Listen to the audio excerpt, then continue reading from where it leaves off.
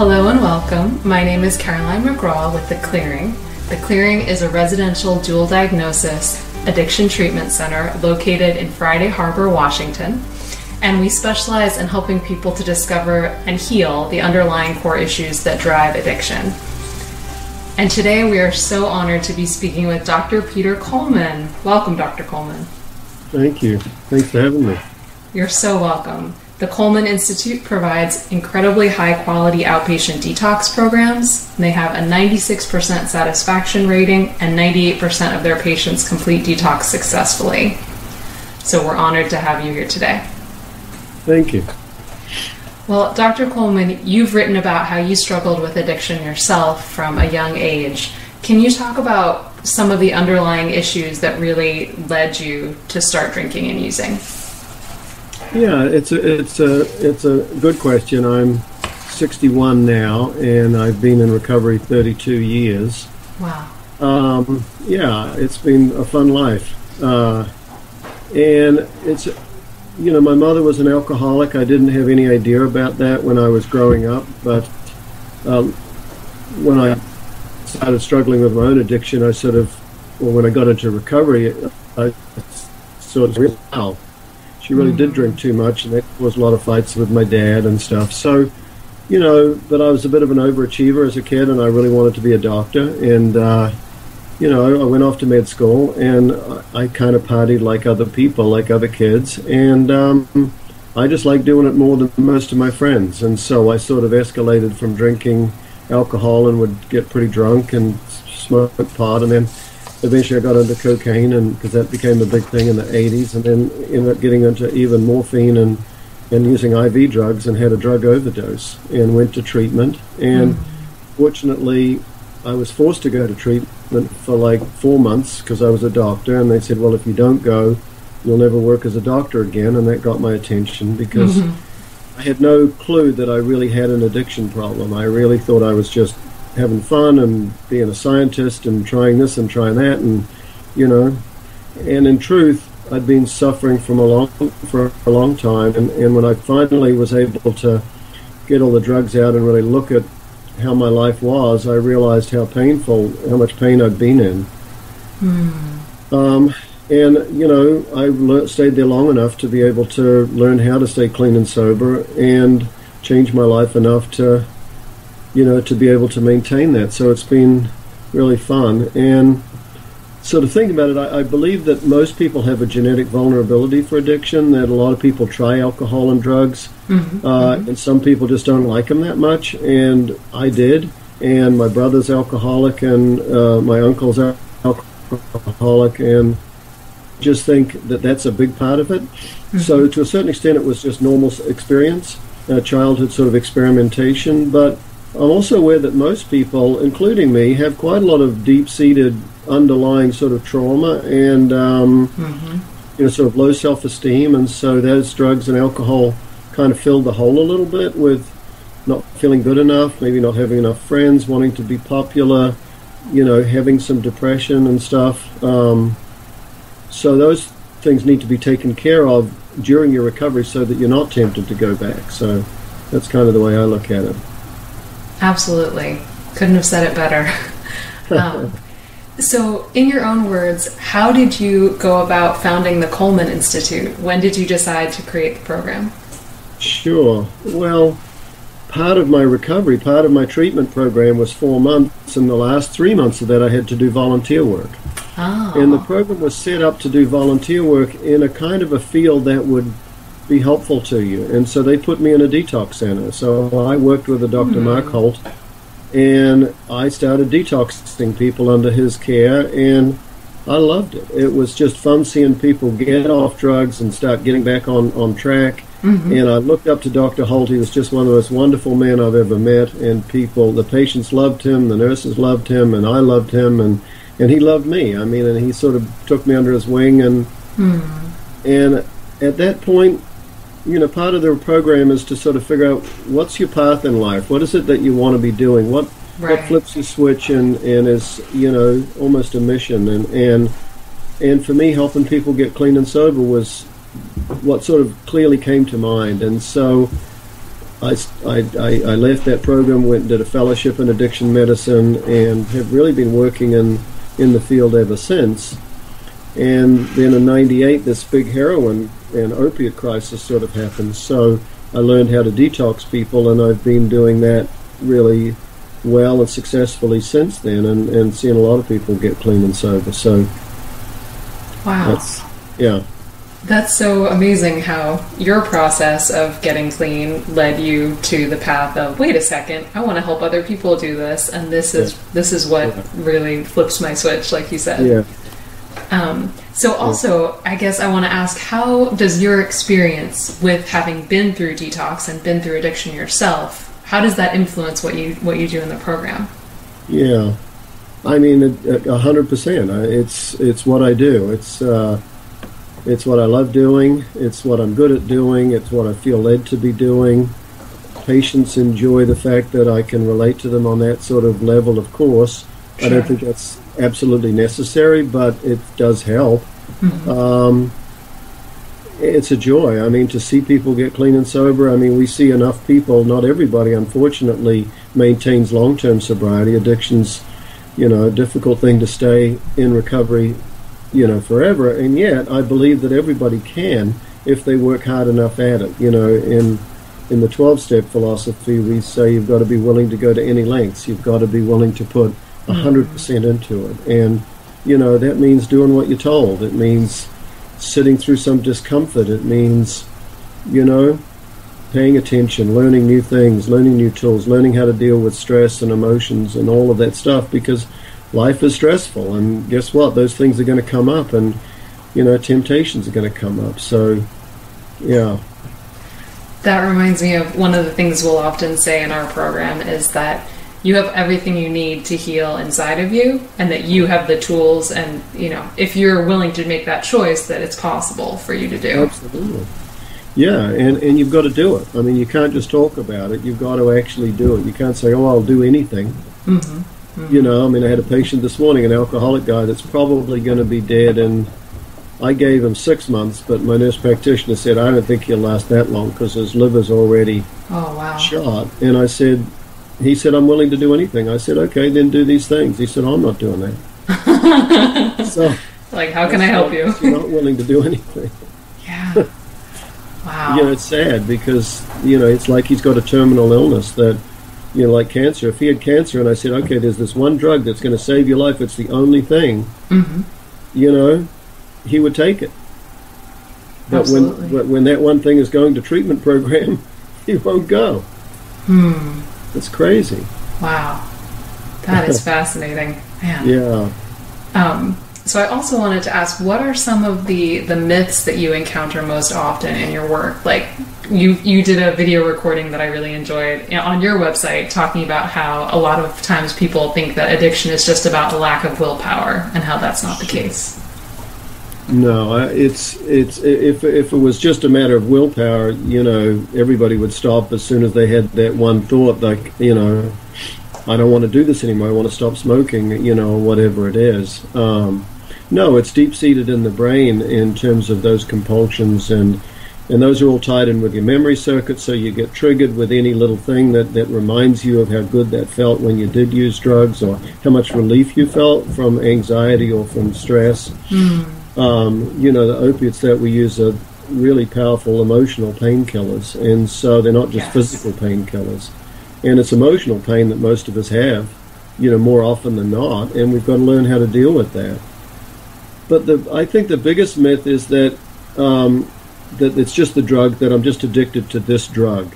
And if I could just get off this drug, my life would be fine. Because that's what it looks like.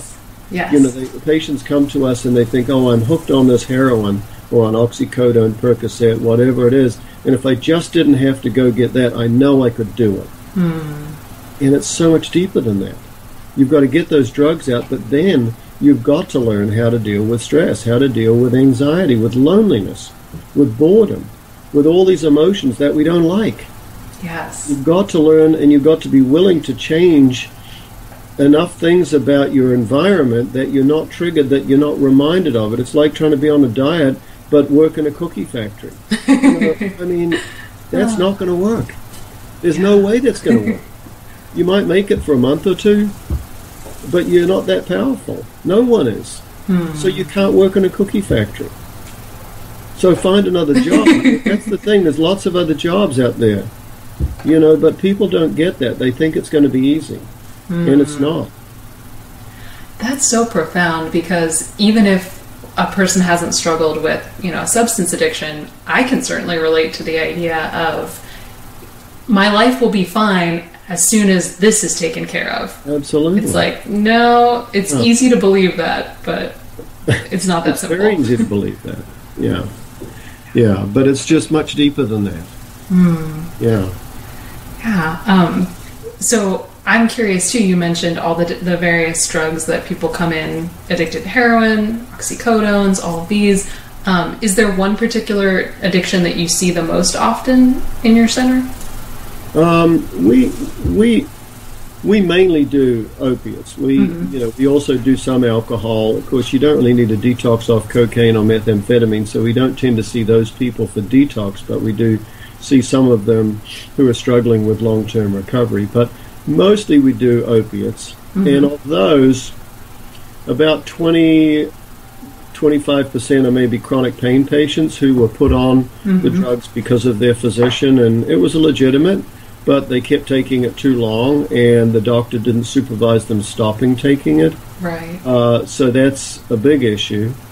About half of the others are, maybe 30% are on oxycodone or pain pills that they're just buying from friends. Another 30-odd% are heroin that they've now switched to heroin because it's cheaper and effective. Right. Then we see a lot of people who have been taking methadone or Suboxone, and they are on this long-acting drug to help keep their brain stable while they learn how to stay clean and sober. And now it's time to get off of that. And so we can detox them off that over 8 days. And, if they've done a good job building up their recovery program and getting over some of that, early trauma or other lifestyles that need to be changed, then they can do really well. But they still need to switch to the naltrexone so that they don't relapse back to drugs, because that post-acute withdrawal, it's going to take about a year for the brain to fully heal. That makes total sense. Yeah. Yes. Well, when we've had participants come to us, we've definitely heard some horror stories of detox centers where folks have really not been well looked after. Right. So I know often when people come to our site, they want to learn more, they want to prepare themselves, because we don't offer detox as part of our program. We have people detox before they come to us. Sure. So if people are looking for a program investigating detox centers, what should they really look for in a detox program? So there's a number of ways to detox. If you want to do it outpatient, the most common way is to just switch to Suboxone and then wean off that as you tolerate. But unfortunately, that's still pretty painful, and a lot of people just get hooked on the Suboxone or the methadone if you're trying to do that. I used to run a methadone clinic, and we would had a 21-day program where we would put people on methadone and then wean them down slowly. But we only had about 5% of people complete it, because during that 21 days, almost everybody relapsed. Wow. So now we do this outpatient detox where we get people off of it in 3 days. We sedate them fairly heavily, give them a lot of comfort meds, and then we actually push the drugs out with the naltrexone. And that actually seems to trick the brain to heal a little bit faster than it would, and it gets them over and done with. And it's people psychologically do better when they know it's going to be done in 3 days. They're willing to put up with, and they've got a support person with them so that they can't just change their mind and go out and use some drugs. Other people detox inpatient, and that can be helpful. If the nurses and the doctors are giving you enough medicines to keep you comfortable and you're in a safe environment, that can be helpful. It's a little bit more expensive, but it can be also very effective. But some people will run away from that as well because they just don't feel good. So that's a great point, and I had that farther down the list of inpatient versus outpatient, and you illustrated it perfectly, that there are benefits and drawbacks to each approach, and some people might feel claustrophobic at the idea of an inpatient approach, whereas others might really want that extra support. Yeah. Yeah, that's great. So what is a realistic cost range? I know it obviously varies depending on insurance and everything, but for that, maybe just that 3-day intensive detox. You know, the cost on ours is somewhere between $6,000 and $7,500. Mm-hmm. So it is a little expensive, but it's over and done with quickly. And, you know, we, like you said earlier, we have like 99% of people complete the detox and get onto naltrexone. Right. So compared to going into an inpatient rehab for 28 days, it's pretty inexpensive, although we're not doing the rehab piece of it. Exactly. But that's about what it is for us. You know, it's an investment for sure, mm-hmm. but to the fact that it's gets it over and done with, and it's it's successful, then I think it's a good investment. And honestly, a lot of our patients are using that much in a month or two of heroin anyway. So that's a very good point. They're spending that much anyway. Yeah. Yeah. So also, just to clarify, is that 3-day period is the accelerated opiate detox program, correct? Correct. Okay, so if people are searching on your website, that's what they should look for. Yeah, and that includes the naltrexone implant or the Vivitrol, mm-hmm. so that they're then protected from any relapse for the first month or two, and their cravings usually go away. Most people say their cravings go away completely, so that's pretty nice that they can then concentrate on their therapy, come to you or some other place like that, or do an outpatient rehab. Awesome.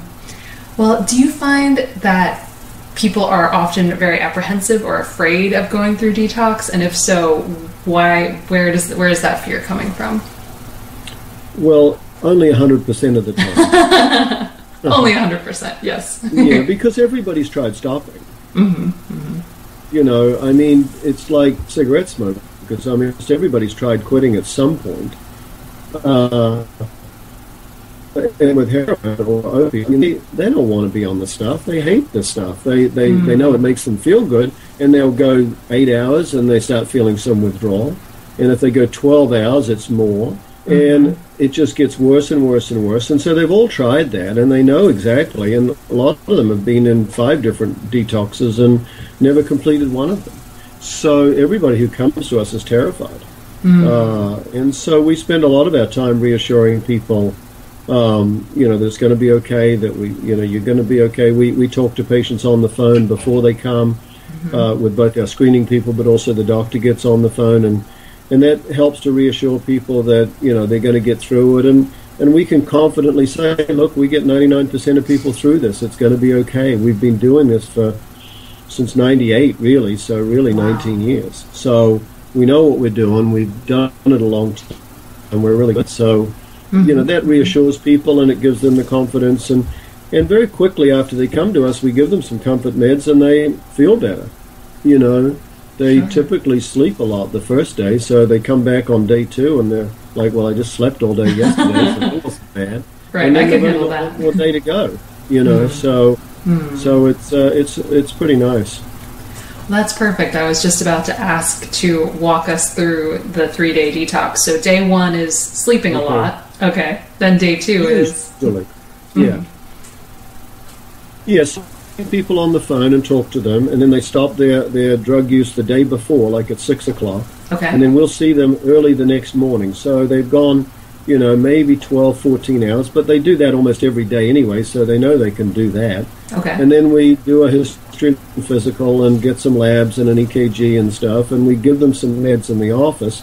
And it's not unusual that within 45 minutes they're already asleep and feeling much more comfortable. We give them a little naltrexone, a little shot in the arm to just push some of the drugs out, but just such a small amount they don't really, most of the time they don't even notice that. Okay. And they go back to the hotel or to their house with their support person, and they come in on day 2, and we adjust their meds a little, and we give them a bit more naltrexone and let them go home. And then on the last day, they come in early in the morning with NPO. They haven't had anything to eat or drink, like they're going to have like a medical procedure. And then we put an IV in, and we give them increasing doses of medicine to push the drugs out. And usually they don't feel too bad. And by 1 o'clock, 2 o'clock in the afternoon, they're up and about, and they're done. All the drugs are gone, and so then we can put them on naltrexone. It's really pretty amazing. Wow. So, yeah. That is such a stark contrast to, I recently wrote a blog post about, aversion therapy and the lengths that, people will go to often to, try and get clean. And this sounds much less painful on so many levels. Oh, wow. We've had a number of patients who have been really happy, and then their family like, are you sure this isn't going to make it too painless? That they might relapse. Oh, I see. I understand that fear, but no, I don't think anybody relapses, at the time they're about to use heroin again, they say, oh, I'm not going to do this because I'll have to go through withdrawal again. That's not what they're thinking about at all. I don't think so either. I don't think that's not what causes relapses, yeah. That's a really good point, because that's another myth, maybe, that if you have this really painful withdrawal, then maybe then you won't use again, but that's exactly. If that was true, women would never have a second baby. Very good point. Very good point. Yes. But no, the brain is just set up to downplay pain, and that's not what causes relapses. If that was true, then no one would ever go off their diet. They would remember how bad they felt when they were 30 pounds heavy, and they just have that extra cake or that cookie or whatever. At the point that someone makes the decision to do that again, have one more cookie or something like that, then they're not thinking, oh boy, this is definitely going to happen. That's the brain just doesn't think that way. Right. Is it more like, I just want to alleviate the discomfort I'm in right now? I just don't want to feel this? Either that, or I want to get the pleasure and the thrill that I want right now. I want that to feel good. I want that, I think most people can relate when you put it in a food thing. I mean, most people, have thought, I shouldn't really eat that extra piece of cheesecake. And then they've thought, well, I'll just have a half of a one, or, that'll be worth it. And they downplay the negative consequences. They say, oh, well, I'll work out again tomorrow, or I'll, it won't really make any difference. And with food, you can do that. When it comes to heroin, you can't, because once you do that one time, you're going to be back doing it again. Like cigarette smokers almost never, go back to just having one here and there. That's such a good point, that the rationalizations that work in one area of life don't carry over into other areas. Exactly. Yeah. Wow. Well, this has been so helpful, and I want to honor your time, but any final words of advice or encouragement, people who are thinking they might be ready for detox, but they're scared? Well, it's not just ready for detox, it's ready for recovery. I see people clean and sober all the time who have had horrible diseases. I'm a member of International Doctors in AA, and we have conferences with like 500 physicians, and to be there around that many people who have had serious problems, I mean, horrible diseases, hurting people, their families, and they're all happy, they're all doing well, they're all helping others, they're all living a happy life. I mean, that's available to all of us if we work at it. That's the key. People need to be ready to work at it. You can't get something for nothing. You've got to be willing to surrender to it. You've got to be willing to accept that this is your problem. It's not anybody else's. It's your job to do something about it. And then you've got to work at it. And working at it at times is easy, because it's like riding a bike. I mean, after you've learned how to do it, it's not that hard. You just ride your bike, and then you can see more things in the world and experience more things because you can ride a bike than before. But if you're too afraid to learn how to ride a bike because it's too wobbly and it might fall off, then you're not going to learn it. So you've got to have the courage to do that. And then, the world opens up and you realize, wow, I wish I'd done this a bit sooner.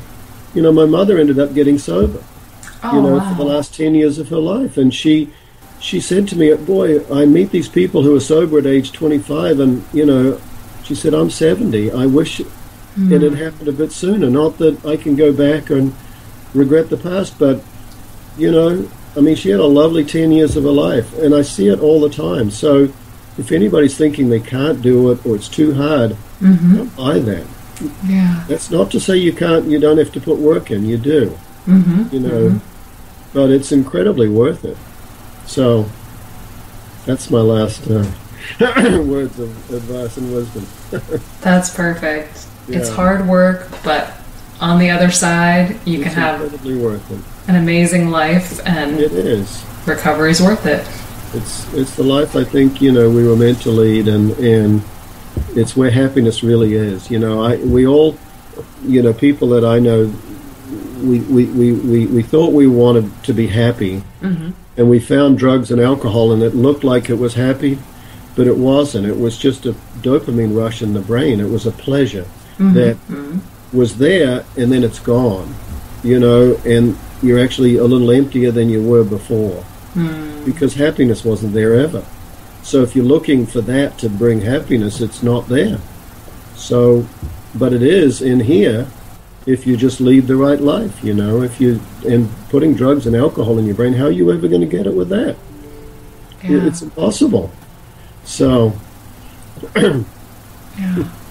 Well, it has been a delight to talk to you, and thank you for all that you do. Yeah, thank you. Thanks for putting this together, and for all you guys do. You guys do a nice job at the clearing. You know, I've heard some good things, and I think a lot of people can really benefit from the kind of work that you do. So thank you.